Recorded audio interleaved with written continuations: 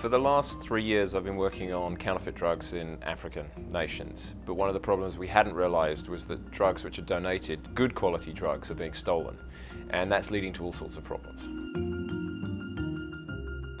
The problems that we see from stolen drugs are obviously, the most obvious one is to the patients, that the patients who are supposed to be getting the drugs aren't getting them. So we donate drugs, they're supposed to turn up at clinics, they don't, the people who need them don't get them. So that's the key first big problem with this, so we want to stop it so that the right patients get the right drugs. But the longer term problems are that you encourage a system of illegal distribution.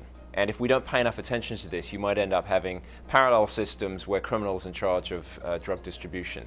And what starts off with trading in licit, good quality products can over time translate into counterfeit, substandard products. So even though the drugs may be expensive, at the moment they work, those that are being stolen and diverted. Over time, as we've seen in other markets, the drugs may become actually harmful. It's very difficult to know exactly the right way to handle this.